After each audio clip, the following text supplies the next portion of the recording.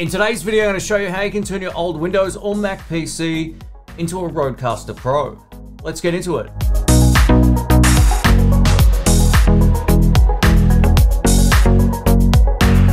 Welcome back to the channel, folks. My name's Shane. Now, the good news is if you own a Rode NT USB mini microphone, you can now connect multiples of them up to a computer using the new Rode Connect software that was just released today as of shooting this.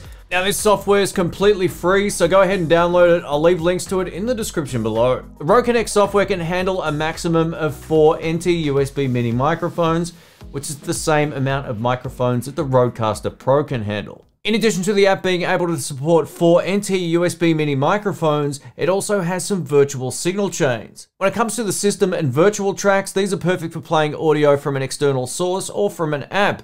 Say, for example, you've got a guest that's coming in over Skype, you can add them to the podcast in true mix minus form. Adding a mix minus is usually a headache if you've got an analog mixer, unless of course you've done it before, but it's great to see that they've incorporated this into every channel. Now, if you use Open Broadcaster software for streaming or gaming, this will plug directly into OBS. Just select the Properties tab off the audio options and you can find the drop-down menu corresponding to each of the audio options. Now, when it comes to the hardcore gaming setups, go check out the official Rode video. I'll leave a link up in the cards. Now, being that I do mostly podcasting, that goes a little bit over my head. Sad but true. Now, full disclosure, Rode have sent out a couple of these Rode NT USB microphones for this particular video. They've given me no direction in which they want me to take this video, nor do they get to preview it ahead of time. So I'm going to share with you my experience setting this up, and we're also going to test it out with multiple microphones. Right now, I have one connected to this Rode boom arm over here.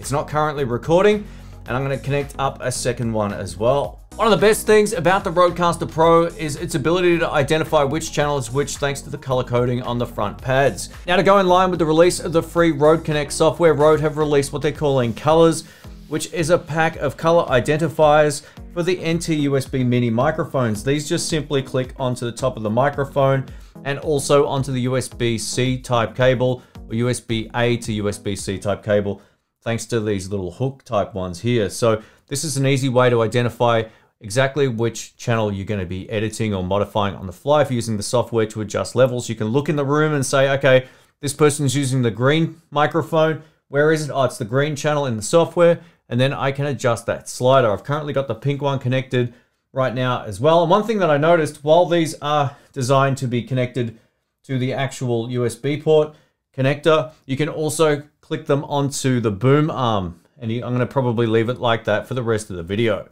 If you're a solo podcaster or if you have someone else in the studio, odds are you might not even need these, but they're a good option if you get more than 2 people, because then cable management can also be an issue and you want to visually identify who's using which microphone so you can adjust the levels accordingly. If you're new to the world of podcasting, you might have a few questions about why you should go this route over buying a Rodecaster Pro or any similar hardware item. So if you've already invested in microphones like the Rode Procaster or Pod microphone or SM7B or any of these other microphones, then this particular setup won't be for you. This is designed to get people podcasting very simply with these NT USB mini microphones. And this is far more cost effective if you already own a computer. And being that the software doesn't require a lot of CPU, odds are most computers out there can handle it. If my little crappy MacBook Air from 5 years ago can handle it, then any computer can, and I'm screen recording on there also. So it will handle this no problems at all. One of the best things about these microphones as well is if you have multiples connected, you can hear the other person in the room via your headphones being connected to your microphone. I think this is awesome, and then you can mix each of the audio on the fly. When it comes down to it, I really feel like this is a really cost-effective way of getting started. These microphones aren't that expensive in the grand scheme of microphones, so it's a really good way to get set up. And being that the software for this is free, it's a bit of a no-brainer to give it a go, especially if you already own an NT USB mini. Links to these will be below if you want to check them out. So right now, what I'm going to do is give you an overview of the Rode Connect software, starting with the screen that I'm looking at right now. So as you can see, I've got channel 1 enabled and channel 2 is for this microphone. I've color coded it with the green and you can see that it's this channel over here.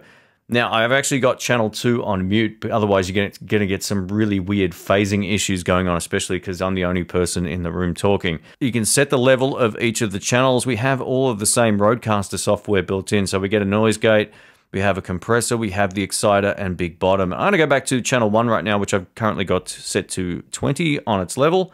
And I'm gonna turn the noise gate off and show you how that sounds.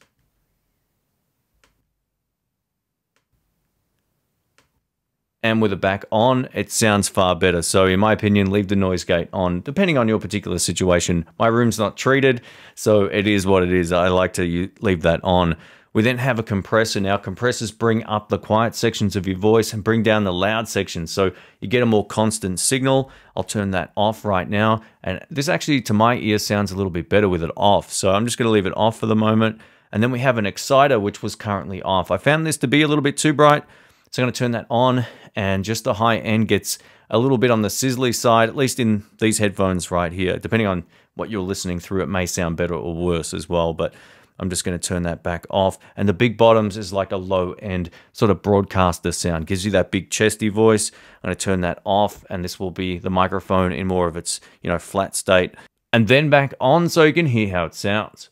Let's say, for example, there's a co-host, or you've got 4 people in on a podcast, all using these microphones going into the Rode Connect software. You can mix it in essentially the same way you would mix on the Rodecaster Pro, which I love.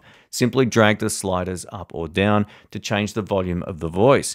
And you can do this in real time on each of them without hearing any artifacts in the audio. Sometimes with digital sliders, they don't always work well, but in this particular case, it sounds great. If I was to pull this down, it's going to drop my voice. If I'm going to bring it back up, it's going to get louder. So you can set these up individually for each of the guests or podcast hosts. One of the most powerful features of the Rode Connect software is its ability to record either multi-channel or in stereo. So if you're recording in multi-channel and there's 2 people in the room, this will give you the ability to do some post-production on each of the channels' audio independently without having to try to separate it from a stereo track. Or if you're on your own, or if you've got a great mix in the room, a stereo track will be fine in most situations. You can upload that directly to your podcasting service. So it's up to you how you want to run it, but being that it can also do multi-channel, I think gives it the advantage over a lot of other software.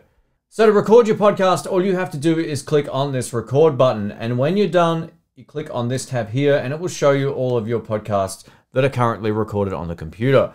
Now, one of the cool things that Rode have done here, they've made it easy to export to different types of services with the correct file formatting. So if we click this tab here, it will bring up some options. So being that I was using the pink microphone for most of mine, I'm going to select the pink option so I know that that's relating to my voice here. Then we can choose all of these different platforms here. So Spotify, iTunes, there's all the major ones here, and this will change up the export options. So being that I go to iTunes, I'm going to select that, and it's already going to select MP3 at 44.1 kilohertz at all of the correct options for that particular service. If you want the highest quality export, just leave it set to WAV and select export, and then you're good to go. So I'm just going to see how this works right now. Select my desktop, boom, and watch the export go. Now this was over 30 minutes in length. And even on my old computer, it's doing it in under 10 seconds, which is pretty good. I'm quite surprised actually how fast this is. Today's video is more of an overview of what you can expect out of the Rode Connect software when you pair it with the NT USB mini microphones. A massive thank you to Rode for sending these out. I hope this video has been helpful. I'm going to show you how to set this Rode Connect software up in a number of different ways for live streaming and live switching. So stay tuned for that. I know a lot of people who watch the channel are into switching and all that kind of stuff. So if you're not subscribed, please do so. If you got some value out of this video, please give it a thumbs up. Thank you so much for watching. Catch you soon. See ya.